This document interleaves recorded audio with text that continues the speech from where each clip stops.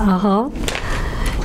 So there is a homework due today. Don't walk away with your homework. Make sure you turn it in, okay? So I realized that our exam will be on Friday. Is that right? It's the Friday before Easter. It's called the Good Friday. So is it a good day to have the exam?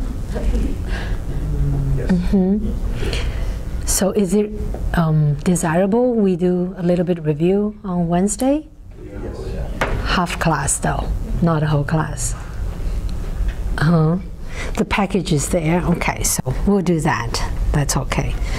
So speaking about Easter, I know it's not really a holiday here, but I told you, spent time in Europe. That was like the second biggest holiday next to Christmas.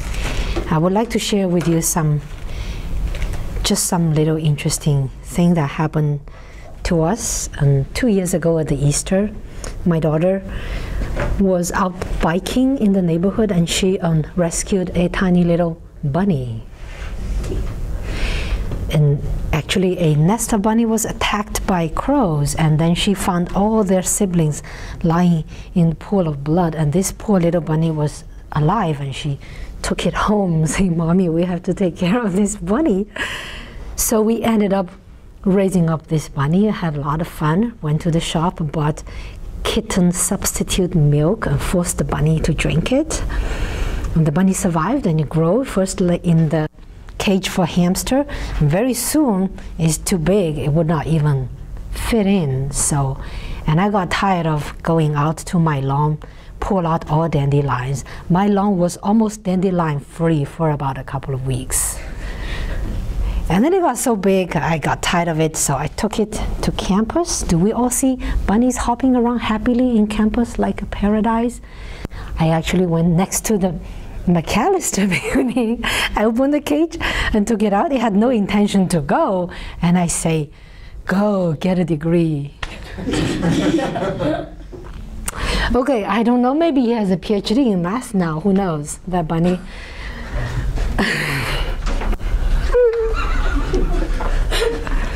Enough to keep you awake for a while? Okay, let's start. Okay, so last time we started a little bit. We are talking about least squares method.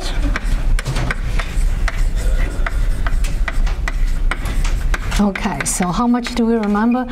We were last time, least squares method. So we were talking about this for continuous functions. So this is a little bit different.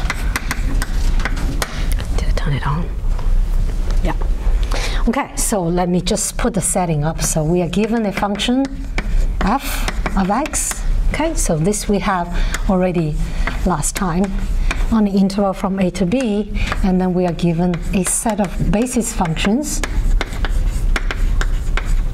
gi defined on the same interval. Okay, so we have all that. So we seek a function g of x, which we throw in this fancy term that is a linear combination of all these basis functions. So ai gi of x, where I have let's say I have n of these basis functions. Okay, I want to do that. Seek this such that it best approximates. I'm sorry I use all these abbreviations. Approximates the function f of x.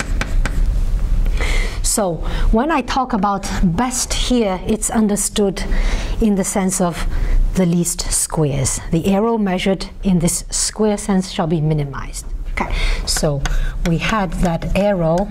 How did we measure the arrow? Well, arrow in the end becomes a function of these coefficients, an, right? So you have all these from your notes from last time. Okay, so this we measure it as the L2 distance between f and g. We want the L2 distance to be minimized, but then we don't want to deal with the square root sign, so we just consider the square of it. Okay?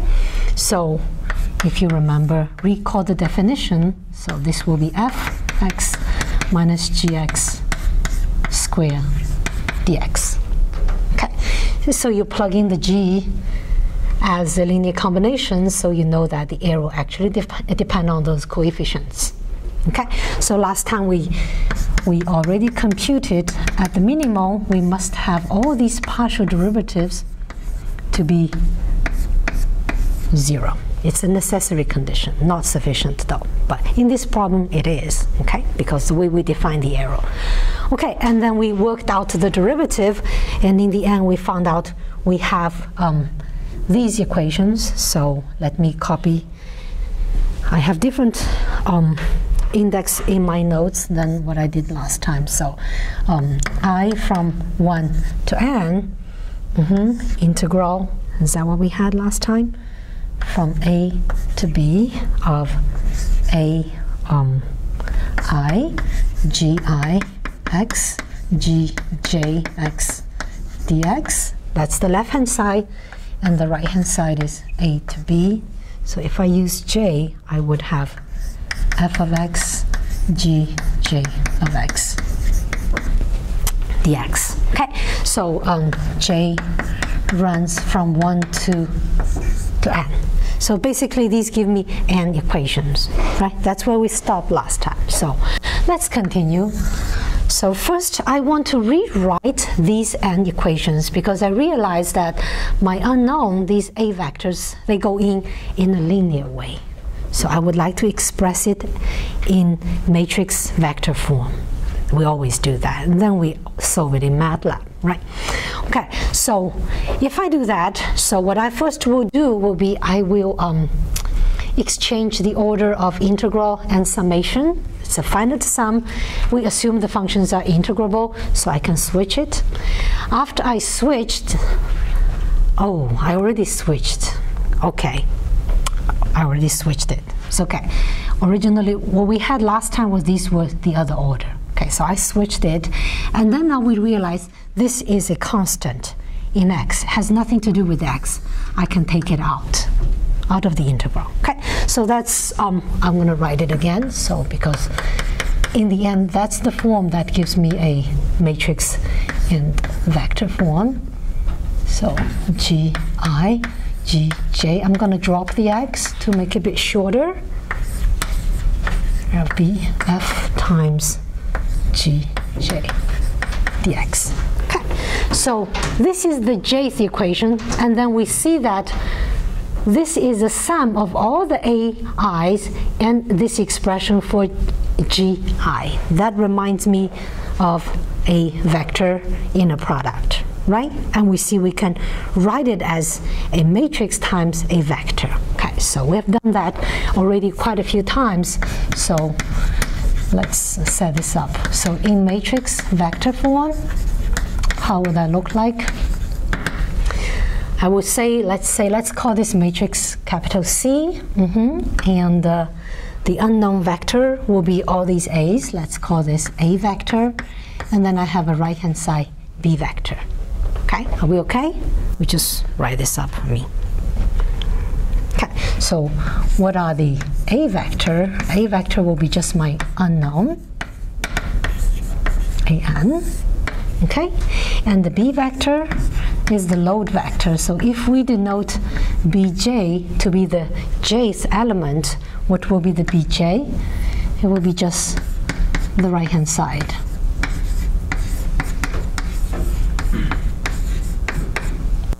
Is that okay? That we know. And then the C is the coefficient matrix. If we denote ij to be its element, and we know how to write each element, well, it will be exactly this thing that's multiplied with ai, the jth column. It's okay? So this will be integral from a to b gi times gj dx. Okay. So in principle now,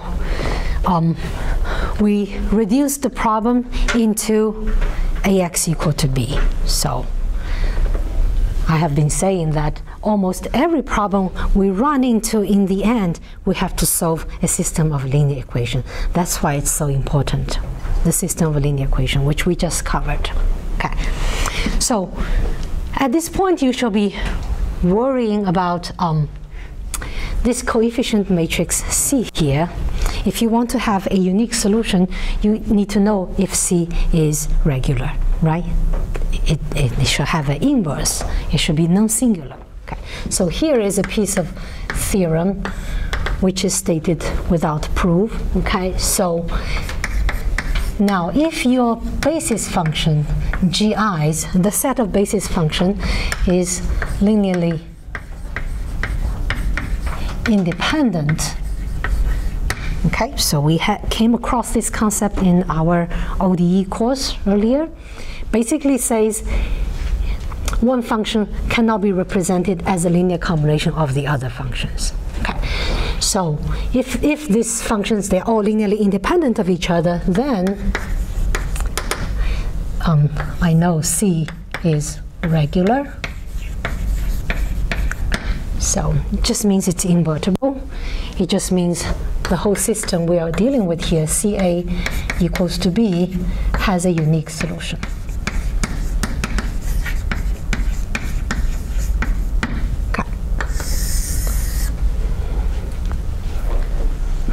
Okay, so that's like the minimal requirement to have a well-posed problem, but we could probably get the best possible scenario.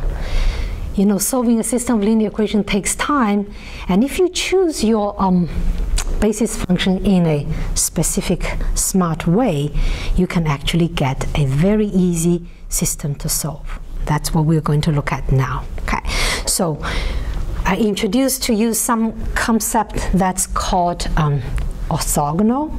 You might have come across this when you study vectors. The two vectors are orthogonal to each other. We will talk about functions orthogonal to each other. Okay, so we say that the basis function, the set of basis function, is a orthogonal set. So we call this an orthogonal base if the following is true. So in principle, I should introduce you to the inner product, but let's don't get too technical. So if the integral from a to b of gi x gj x dx equal to 0 for all I does not equal to j. Meaning you take two different basis functions, make the product and integrate on the interval you're studying, and the integral is 0. Okay? And then we say this set of basis function is an orthogonal set. Is that clear? So why do you think I introduced that? Where does it go into in the end in the problem that I'm solving? What consequence will this have? We're trying to get matrix entries that are 0, maybe inequality and tridiagonal. Yes, you're 2 steps ahead. You see, that's exactly what goes into this coefficient matrix C, right? So you see that Cij will be 0 if I does not equal to j. So all the non-diagonal elements are 0, which means C is, this capital C as a matrix is diagonal. So if it's diagonal, then it's super easy to solve, which means if you rewrite it out into equations, each equation has one unknown on the left-hand side, right? You can just solve it. Okay, so we can simply solve it.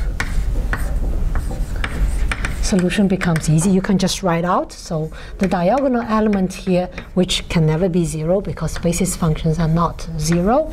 Okay, so a to b and gi square of x dx, say that's the diagonal element, and then your solution ai simply equals to, because your equation number I will be cii times ai equals to bi. Is that right? Just one equation. So this will be bi over cii.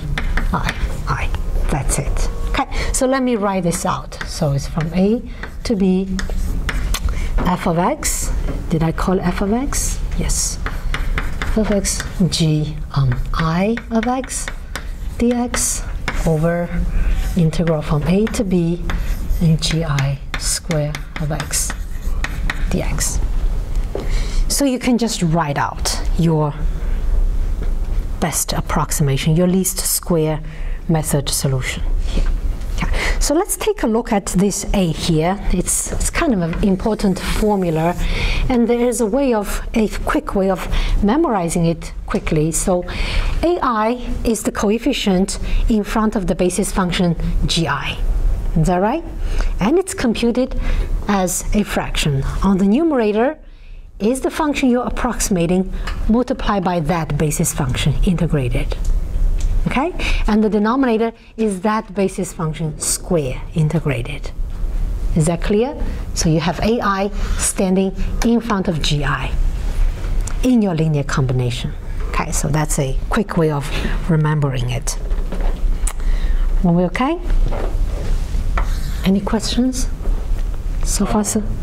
Are two functions that are orthogonal on the interval a to b, can those become not orthogonal in other?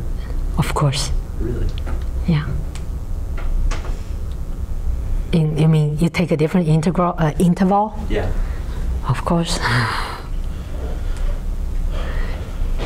Think of a function 1 and x. You multiply them, so this is your g1, this is your g2. Are we okay? You multiply them, you get x. You integrate from -1 to 1, it's 0. Yeah. What about you integrate it from 0 to 2? It's not 0. Yeah. Clear? It's important what interval you're talking about. Okay. Yeah. Okay, so it's exactly because of this powerful observation that orthogonal bases decompose these equations. That's why these orthogonal functions in the history of mathematics have been extensively studied. So I will introduce you to two families of these orthogonal functions. Okay, I don't know if you have heard of them, maybe, maybe not. So the first one is this family of function called Legendre polynomials. So all these basis functions in the end become polynomials here. So I don't know, have we heard about this? Legendre polynomial? Any Frenchy here? I'm sorry, I always joke about the French, but no hard feelings. They are great. I don't know, first class I remember there was a girl who spoke French and she disappeared. Okay, so these are polynomials. I don't know if you have taken other ODE courses. If you have taken the 400 level ODE courses, then you know these polynomials are actually solutions of something called the Legendre equation. Okay, it's an eigenvalue problem. Okay, there's a big theory. If you want me to talk about it, we can spend the rest of the semester going over that. But let's just take what's relevant here. So these are solutions of a polynomial of Legendre equation. So let me give you these polynomials. These are the polynomials like this. So P0, there are a whole family of them, infinitely many of them actually. P0 is 1, P1 is x, and P2 will be 3x squared minus 1 over 2. And let me do one more, P3. You can easily Google it and find many. There's a table, minus 3x over 2. So this is the Legendre polynomial defined on the interval from -1 to 1. If it's a different interval, they might take different forms. Okay, and there are many, many. And each of them, pk, you see, it's a polynomial of degree exactly k. Okay, you increase the degree by 1, you can generate a new Legendre polynomial. So what's so remarkable about these polynomials, if you know they are solutions of eigenvalue problems, so they will be called eigenfunctions, and you know they're orthogonal if you have taken that course. If not, it's okay, no panic. Okay, so let's take an example as to verify this fact. Example 1. So let's verify that, let's take 3 of them, P0, P1, P2, okay? A set of these 3 functions, okay, is an orthogonal set. Is that okay? So basically I have to show 3 product, P0, P1, P1, P2, P0, P2, You have three functions. I integrate them from 0 to 1. I shall get 0, right? That's what I have to show. Okay. So let's take some shortcuts, which is very useful here. So let's look at P0. Let's use even and odd property. Is this an even function or odd function? Are we comfortable talking about even functions and odd functions? P0 is even. An even function will be symmetric about y-axis. Is that right? So this is even. And what about P1? Is it symmetric about the y-axis, the graph of this function? How does it look like? It's like this. Oops, it goes through the origin. So it's symmetric about the origin, right? So the official definition is if you have this, that's odd. And if you have this, and that's even. But geometrically, it's symmetric about origin, then it's an odd function. Are we okay? So this is odd. I mean, if you are fluent with this, the observation is quick. So what about P2? Is this even or odd? If you put negative x in it, will it change the value? So it's even. What about the products? So P0 times P1, you multiply even with an odd, what function do you get in the end? It's like even is negative, odd is positive. If you multiply negative with positive, what do you get? So it's odd, right? Even times odd gives you odd function, and then P1 times P2 will also be odd. Is that right? Okay, but P0 times P2 will be even function. Even times even is even. Okay, so why do I bother checking that? Because I know in the end, I have to integrate from -1 to 1, P0 times P1 dx. And then I say, well, if you say this is odd and that's 0, nothing I need to do. Why can I say that? Any comments? Separate the integral into the negative half and the positive half. So odd function is symmetric about x-axis origin. So whatever graph it takes up here, it would take the same graph but down here, right? And you integrate it, the area here will equal to the area here but with opposite signs. So exactly cancels. Is that clear? Okay, so that makes life easier if you have these quick shortcuts. Okay, so P1, P2 will be 0. So you already nailed down 2, and then the last one you only need to verify will be between P0 and P2. Okay, and since P0 is just 1, this is not so hard to compute. So let's put in the P2. That's 3x squared minus 1 and over 2 dx. It's just a polynomial, so let's be quick and work this out. So it's a half x cubed minus x evaluated at -1 to 1, right? So you put in 1, you get 0. You put in -1, you get 0. Okay? So we are convinced that that's a set of orthogonal functions.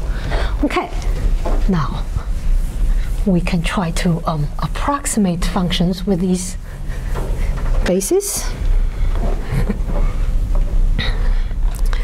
Okay,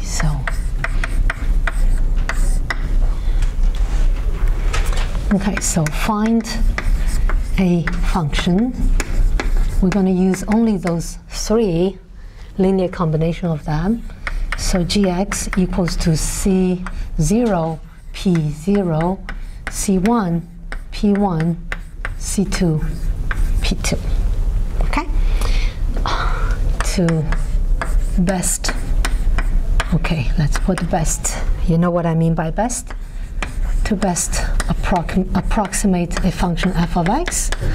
So I'm going to throw in some function that's not even continuous.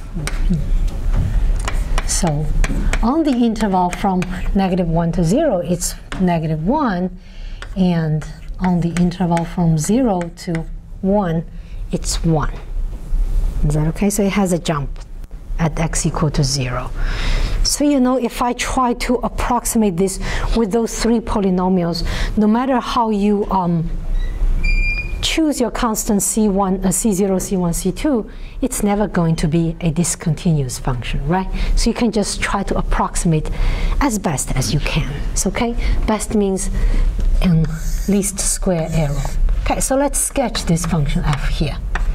1, -1, 1, -1. So it's 1 here, and it's -1 here. Is that right? Okay.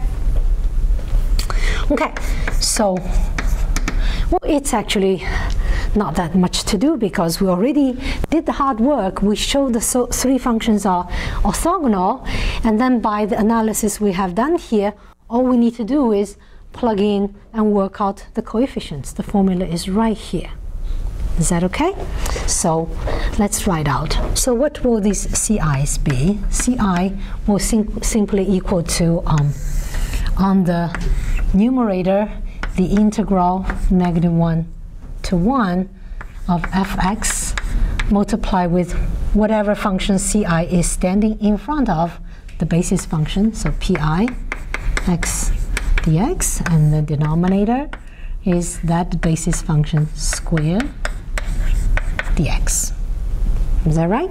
So I equals to 0, 1, 2. I just need to work out these three numbers. And okay, let's play the game of even and odd again to just cut down the computation. So look at the function of f here. Is this even or odd? Does it happen to be a, is it symmetric about y-axis? Is it symmetric about origin? So it's odd, isn't it? Right? So if f is odd, and then I know if f multiplied by any p, that p is even, I'm going to get an odd function. Agree? And we know p0, p2, they are even, right? So this tells me that f times p0 and f times p2 are going to be odd functions. So what does it mean? The numerator is going to be 0 for C0 and C2. Is that right? So nothing you need to do. C0 equals to C2 equals to 0. So you just need to figure out C1.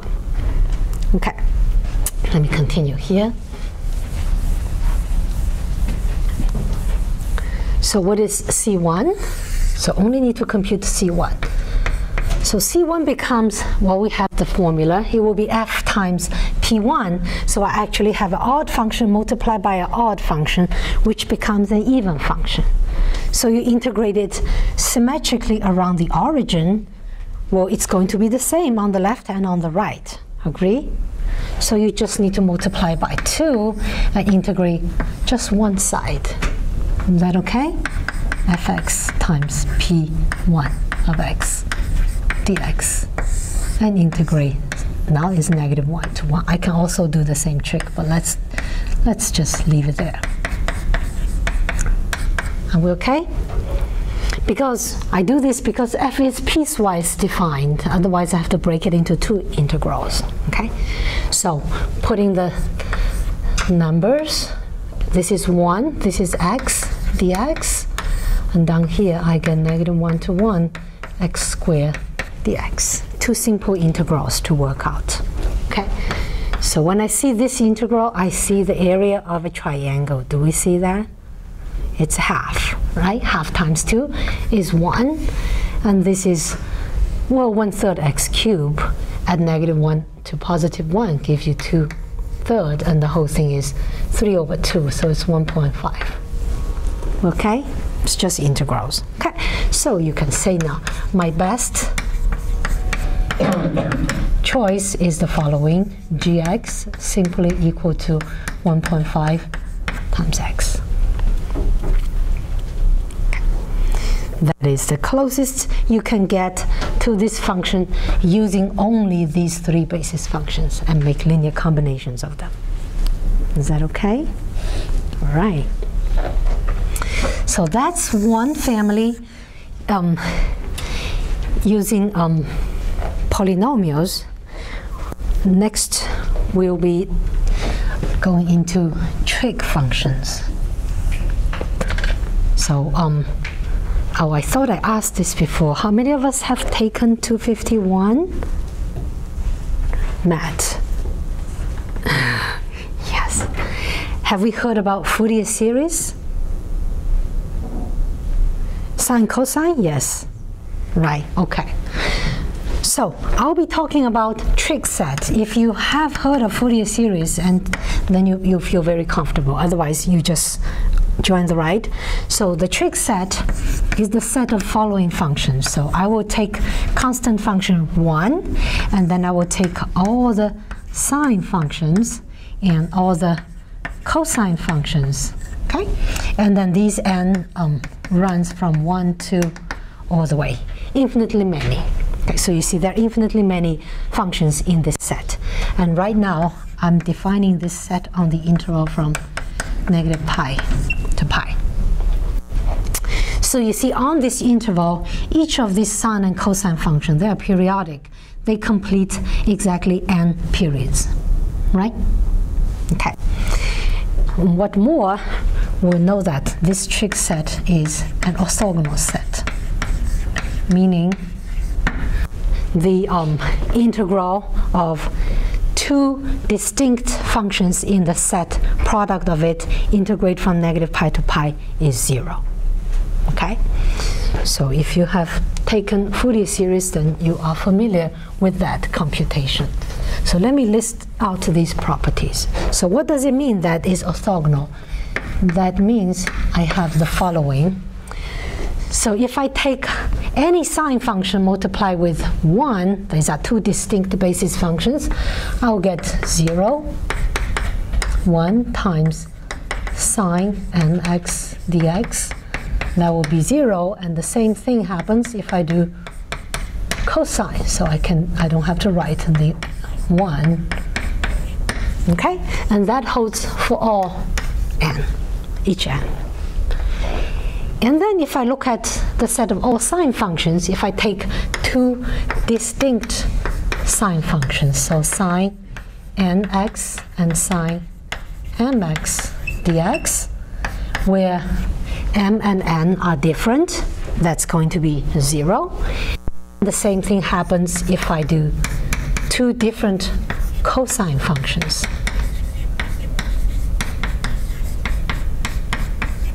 Okay, so these are 0 for distinct ones. So for all n does not equal to m.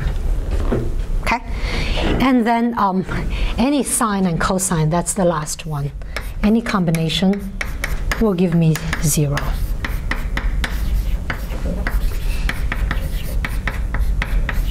Okay, so that's for all n and m, even they equal to each other. Okay, so I will leave it as a homework for you to verify.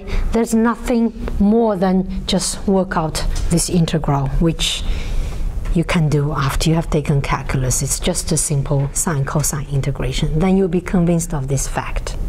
Is that okay? Are we okay? We accept it? You can go ahead and verify it, all right? And we'll use this fact to form something. Okay, so next example, number 3. Okay, so I'm going to give given a big number m, that's just a big positive number, and then I will approximate a function fx on this, defined on the interval negative pi to pi with the following function. So I call it g, and so it will be a linear combination of all these trig functions where I let n run from 1 to all the way to the capital M. It's kind of, I just chop it off and throw away infinitely terms, but just keep the first kind of m terms, okay? So one function is a constant, so I multiply by C0, okay? And then all the signs, so I have a summation, so n from 1 to m. So what's in front of sine? I call it an, sine nx. And for the cosine, well, call it b, okay? So finitely many functions, and my goal is to choose suitable coefficients so that this g gets as close as possible to this function f. Is that clear? Best possible. Okay? In best possible way. So you know what I mean by best possible. Okay, so now this is in the same setting as what we have been talking about, except that I wrote this in this way. Maybe it's confusing you. I kind of group the basis functions into kind of a 3 category. I list the function 1 alone, and I group the sine functions together, right? And I group the cosine functions, and I call these coefficients b. You can think, say, that's g0, that's the constant function, and then you have g1, g2, g3, gn for the sine function all the way to gm, then gm plus 1, gm plus 2, all the way to g2m for the cosine. You can write it like that as well. Is that okay? But I just group them because that's the notation, okay, that's being used to something that we're trying to reach. Okay, so we know now already, we accept the fact this is an orthogonal set, so I can actually write out these coefficients right away, isn't it? How do I write out these coefficients? So let's see, how do I write out an? Can someone help me? What was our observation when we write out the coefficient here? On the numerator, it is the f multiplied by the basis function where this coefficient stands in the front, right? And the denominator is that basis function square integrated, isn't it? That's the same here. Okay, so for an, now tell me what will be on the numerator. So negative pi to pi, I will integrate f multiply with what? Which function does an stand in the front with? A sine, is that right? So sine nx dx, and the denominator will be that function squared, right? So sine square nx dx. Is that okay? So bn can be written out in a totally similar way. So let's write it. Negative pi to pi fx cosine nx dx, and integral negative pi to pi cosine square nx dx. All right. The last one, the C0. So what will be on the numerator? Negative pi to pi fx multiply with the basis function that C0 stand in the front, which is C0 stands alone. That means C0, excuse me, is multiplied by 1, right? That's the first function in my trig set. It's that function. So it's just multiplied by 1. So I have that. And then the denominator will be 1 squared, which is still 1 dx. Okay? So this actually gives me 1 over 2 pi of negative pi to pi fx dx. So if you are a keen observer, you know the C0 becomes the average value of f on the interval from negative pi to pi. Okay, I should not get carried away, and we could spend the rest of the semester talking about these orthogonal functions. Okay, so make this observation. Now, if I let this capital M grow bigger and bigger and let it go to infinity, what do we get? We get a series, don't we? So this now becomes infinity, and that's the famous Fourier series. Okay? So this gives the Fourier series. Okay. So in many math courses, you will learn about Fourier series, I think, 405. Many.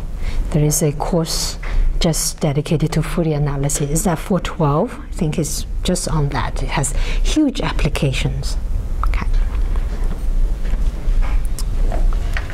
Any questions? Are we okay? This is a little bit different from our regular courses dealing with indexes and algorithms. A little bit abstract today. Any questions? We okay? Didn't put any of you to sleep? Not yet? All right, then we say goodbye to least square method and we go into something really exciting. We just do a very soft introduction here. Basically, I just throw some names at you. Okay, so what we will be doing next for the rest of the semester, usually at the end is the highlight, and usually you don't have time and you rush through. Let's don't repeat that mistake. So I will be talking about numerical solutions of ordinary differential equations. So I will be writing ODEs. Okay, so that stands for ordinary differential equations. Okay, so I know very few of us have taken 250 or 251. Just a couple of us have done that. So don't worry about it, okay? If you have taken it, it just makes you more comfortable looking at these equations.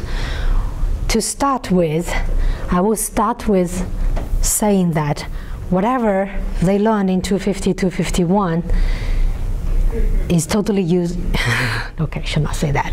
It's useless because they can only solve specific equations, very few of them.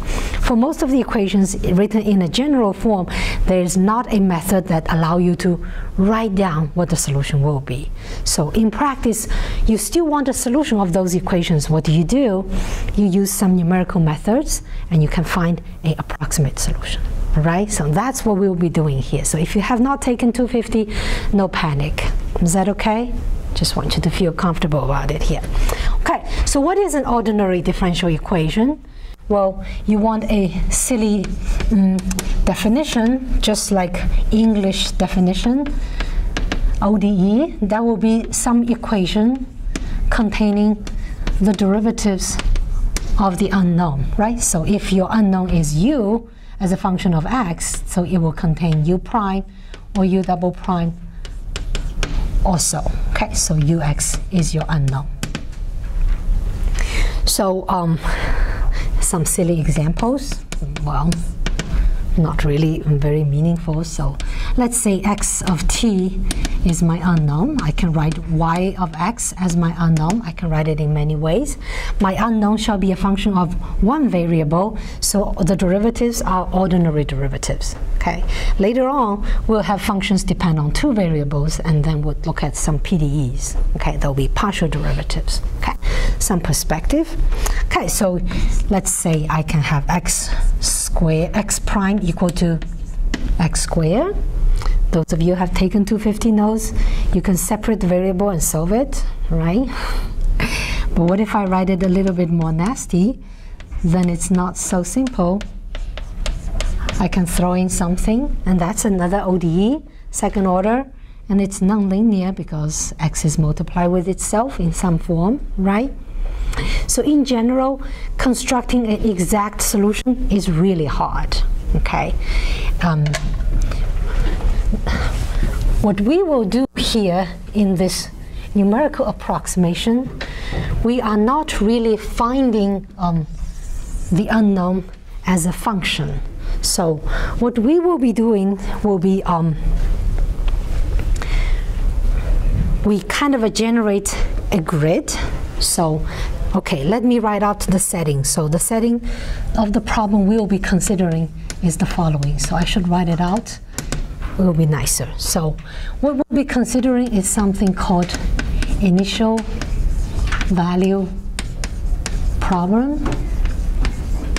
Okay. So later on I will be writing IVP. Is that okay? Initial value problem. Okay. So the problem is the following. X prime as a function of t is given as a function of t and x. So I will be able to write my differential equation in this form, for example. And we have initial time, call it t0, and x at t0 is given. Okay? And this is called the initial condition. So some terminologies, so you know, later on we'll just talk about it. Okay. So initial conditions, very often I will just write IC. Is that okay? Okay, so make it a bit quicker to talk about things. Okay.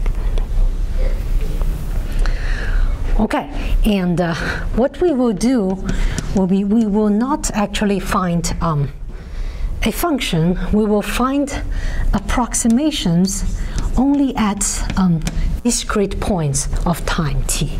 Okay, so we'll find approximations. We'll denote this by xk, which is an approximation of the solution's value at tk and k from 0, 1, 2, all the way to n. So this means I select a kind of a, we call it a grid, a sample point for these t's. Okay, so I will have these grid t0 less than t1 less than t2 all the way to the last one, tn. And that's the final computational time. Then I will stop there. Okay, I will find approximate values to the solution at these points. And then, you know, in MATLAB, you can plot them against each other, and then you can see the graph. Provided those t's are close enough, you can have a nice graph representing the solution. Is that okay? And in most of the discussion here, we will use uniform grid.